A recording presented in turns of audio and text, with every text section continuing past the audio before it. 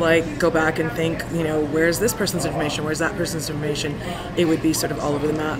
What Darci managed to do is make it all cohesive, whether I access it on my phone, my computer, my work computer, it's all cloud-based, everything is great, it's literally at my fingertips. That's what I would say would be the biggest. Now things are automated. I don't have to worry about backup. Things just happen behind the scenes, which is wonderful.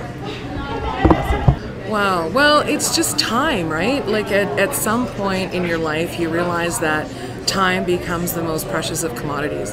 So if I feel like I'm wasting it, trying to track down information that should be at my fingertips and isn't, it just takes away from being with family. It causes a lot of micro frustrations in the day that make me a less pleasant person to be around. So this has just been a lot easier. I'm more relaxed. I know things are happening as they should, and that the information is safe and available. Awesome.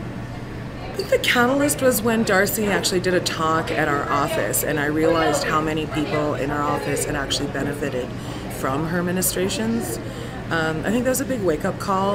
A lot of us just muscled through thinking that we're good, we understand technology, we're going to do it on our own.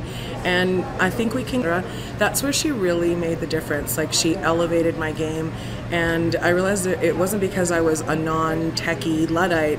It was just because she's got years and years and years and years of background in technology that can really make the difference in terms of a game changer for my business.